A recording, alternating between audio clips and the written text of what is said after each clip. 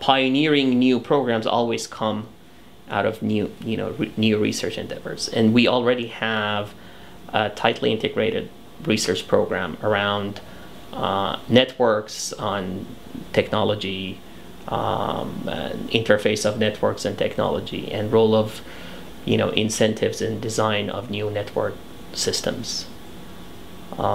So I think when you put all of that together, I feel like we've been blessed to be here at this time. To me and many other scientists who study technology, there's a mystery here, and the basic mystery is, why do people do this?